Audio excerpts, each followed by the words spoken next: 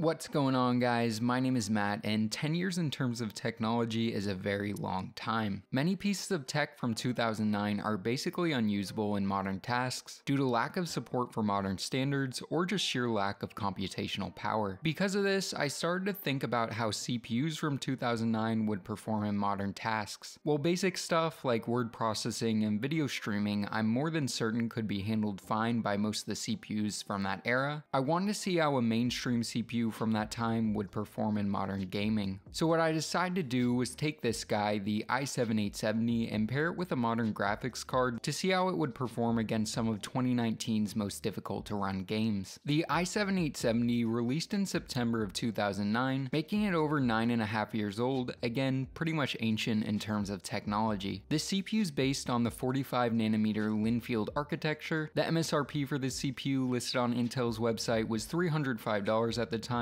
with the current selling price on eBay being right around $40. With 4 cores, 8 threads, and an unlocked multiplier, the CPU was an absolute beast at the time. It was able to pretty much handle anything you threw at it. Even though we do have 8-core mainstream CPUs now, 4 cores and 8 threads was the most you could get on a mainstream platform until the release of Ryzen in 2017, meaning for its time, 8 threads was a lot to have on a consumer level CPU. The CPU fits into LGA 1156 motherboards, including the basic H55 chipset and the overclocking centric P55 chipset. Quite a number of these P55 boards are available on AliExpress, with the one I chose being right around $70. This is definitely a relatively basic board feature-wise, but it worked well enough for a quick and dirty overclock of 3.7 GHz, which is about 17% faster than its normal all-core turbo of 3.2 GHz. In terms of RAM, I went with 8 GB of DDR3 as this is good enough for almost all games and is pretty typical of what you would pair with this CPU today. The graphics card I paired with this CPU is the AMD RX 470, which is an incredible value for the money right now on eBay now that cryptocurrency mining has crashed. This one I got for only $64, which was an amazing deal. I'm thinking of making a video about what you should look for and do when buying a used mining card like this one, so if that's something you'd be interested in, let me know in the comment section down below. Going into this, I thought the 470 would be good to pair with the CPU, as for 1080p gaming the RX 470 is a really great budget option, but I wish I had used a different GPU after analyzing the results, and I'll let you know why later in the video. Other parts in this test system included a 450 watt EVGA PSU, Cryorig M9i CPU cooler, an SSD, and this DIY PC case, which for around $40 on Newegg is really awesome for the money. And I'll have links to all the parts featured in the description down below. In terms of testing, I really wanted to test some of the latest and hardest to run games, and because of that, my benchmarking suite included Shadow of the Tomb Raider, Anthem, Metro Exodus, Far Cry 5, and of course Apex Legends, which is not super hard to run but is probably the most popular game released in 2019 thus far. Going into testing, I honestly wasn't sure how this system would handle these intense games. Starting with Apex Legends, I had most things set to high and a few things at medium. Dropping in, I actually found that the system produced an absolutely amazing experience with an average of 98 FPS and 1% lows of 65. Gameplay was really smooth, there weren't any noticeable and intrusive FPS drops, and I think most everyone would be okay playing Apex Legends on this system. Cranking up the difficulty a little bit, I next tested Far Cry 5, not the latest title ever, but still very modern and still relatively hard to run. At 1080p high settings, the system produced an average of 54 FPS with 1% lows of 45. This was pretty impressive that this combo was performing that well in Far Cry 5 at high settings, and a 60 FPS average should be pretty attainable by turning a few of the settings down. Moving on to Metro Exodus, this is truly one of the latest and hardest to run games. I used both the built-in benchmark and playing through the first level of the game to see what kind of FPS I would get. At 1080p high settings on the built-in benchmark, the system produced an average of 33 FPS with 1% lows of 17. This really wasn't very encouraging, but once in the game itself, frame rates were much better. Playing through about the first 15 minutes of the campaign, I saw an overall average of 77 FPS with 1% lows of 43. With that being said, during intense combat, the FPS hovered at or slightly below 60 FPS with almost no stuttering or major frame drops. Overall, this was a pretty good experience. Shadow of the Tomb Raider was next, and using the built-in benchmark at 1080p medium settings, I saw an average of 58 FPS with with 1% lows of 35. This was pretty impressive to see that an almost 60 FPS average was achieved. Finally, the last game I tested was Anthem, a very new and hard to run game. At 1080p medium settings, I tested both outdoors flying around a lot and indoors. Outdoors, the system produced an average of 42 FPS with 1% lows of 3. Inside, the system produced an average of 59 FPS with 1% lows of 34. This was a very mediocre experience. The game was playable, but not at all what I would consider enjoyable. Now, I wasn't super discouraged by the results in Anthem, as I know even a lot of high-end systems have been seeing very poor performance in this game due to poor optimization. Seeing the results from all the benchmarks made me pretty impressed with the CPU's performance, but then I took a closer look at the real-time statistics. I actually saw that in most cases the GPU was pegged at 100% and the CPU was hovering closer to 60%. This means the RX 470 was the bottleneck in most cases, and this i7-870 could handle a considerably more powerful GPU, which is something I may test in a future video. Taking this all into consideration, I think the CPU performs really well in modern gaming, especially when you consider it was released nearly 10 years ago. While the 870 is a great CPU, if you're willing to overclock and are interested in a system like this one, going with a Xeon X3440 will save you a good amount of money and give you a very similar experience. So yeah guys, I think this wraps this video up. I hope you guys enjoyed it. Like the video if you liked it, consider subscribing, and this is Matt from Tech by Matt,